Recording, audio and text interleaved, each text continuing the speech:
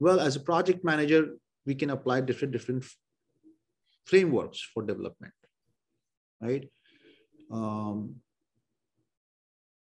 It could be waterfall, which is you get all the requirements in the beginning. Could be iterative, and in each iteration, we add something. I mean, we learn something, and we keep following the same iterations again and again. In incremental, we keep adding functionality. So we are building a phone. We add one feature in this release. We add another feature in the next release, right? Adapting to the customer is the best, right? Because this is what we have created. You go and do whatever you want, Mr. Customer, right?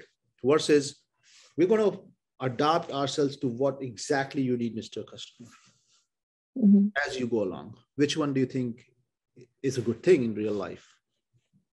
Being agile.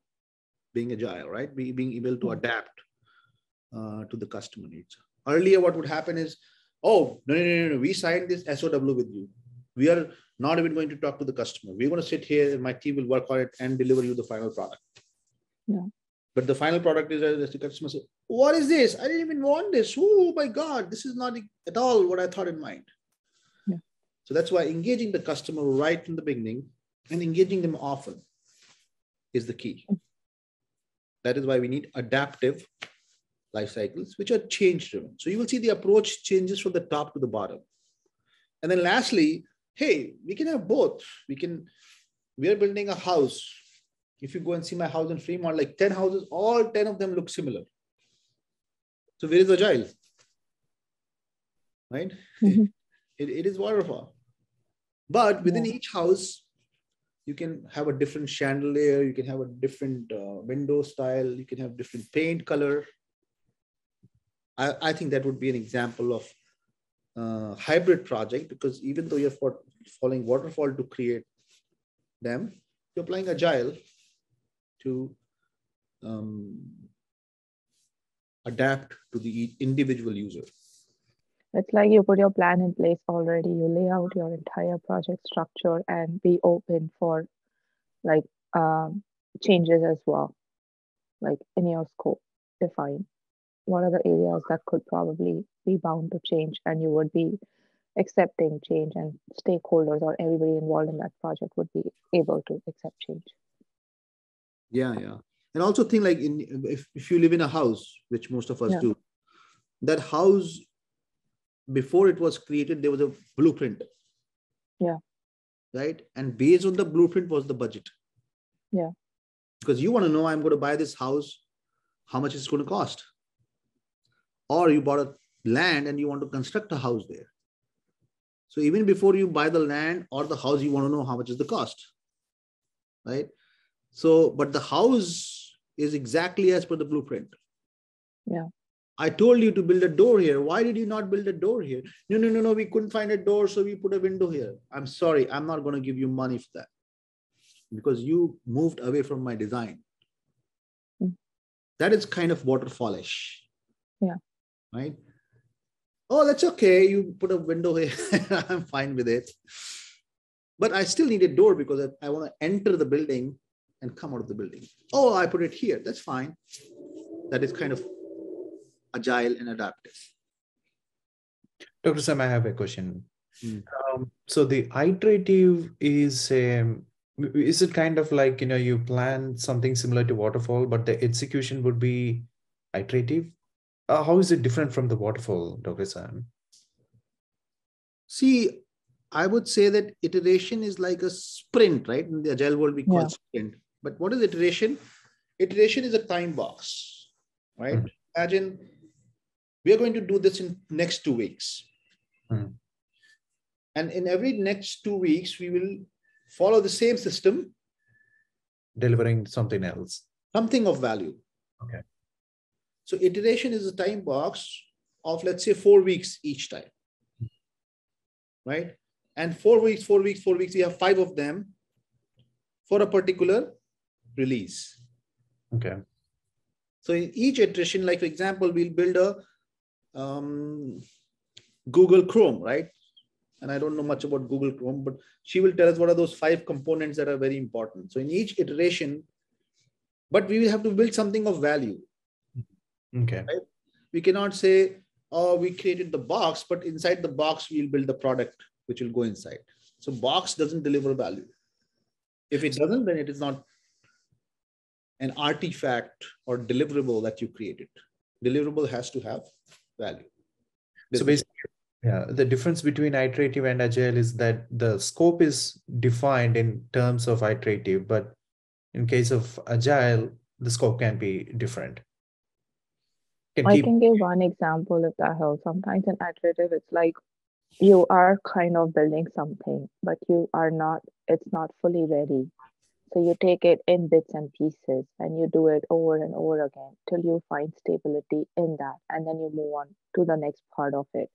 And then you work on that part and add it to the previous part. And that's why your time and cost both are revisited every time. Like, okay, we did this part in this much time over and over. Now we have stability in that. We are adding more. Can we add it with the previous one? Or we take that as a separate iteration and then do the same cycle over and over.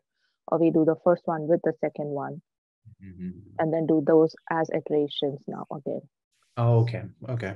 Yeah, that makes a lot of sense. And also, when I'm hearing Monica, I'm thinking that, hey, incremental means functionality and feature that you're building gradually.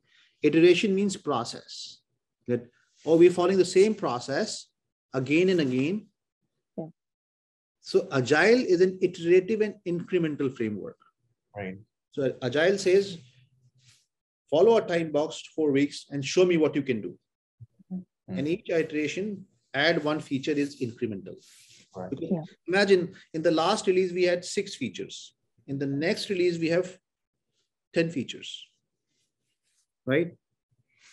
So Iti, I have a question for you. When you say S&P, you mean S&P 500? So basically, S&P Global has 5 divisions. They do have smaller divisions as well. So main 5 divisions. So I was part of the market intelligence, which is the data providing, not the credit ratings of the 500, but the market intelligence.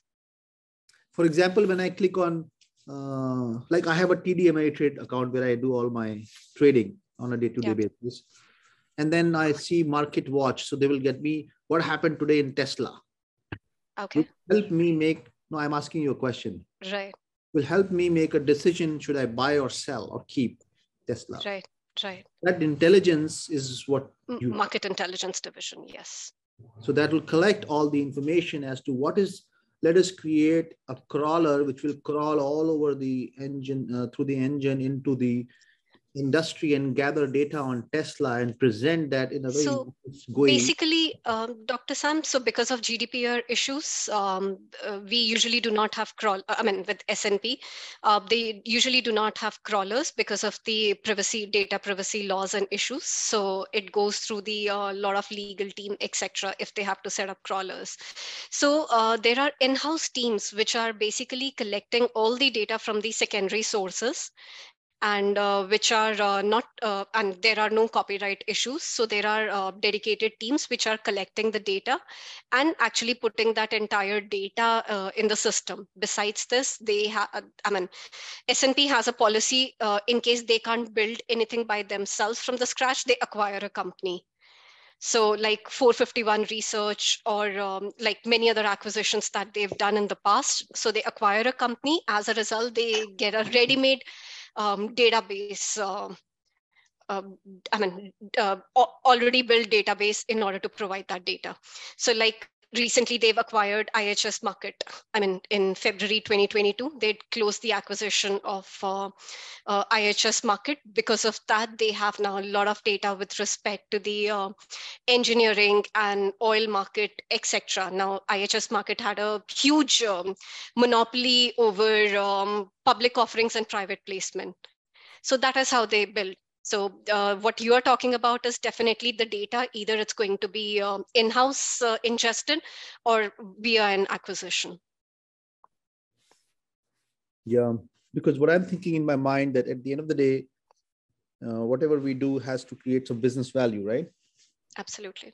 So what is that business value that was, and so this is what I perceive, that because as a user, when I log into my account into Ameritrade, and I have to make a decision to sell a stock or buy a stock or hold a stock, there's an item there which says market intelligence, and it shows me a lot of information from Moody's, from so many places, which tells me about what is happening in the market with respect to this particular stock, and I make a decision. So that is what I'm perceiving. I understand when you say GDPR issues, because GDPR is Europe, right?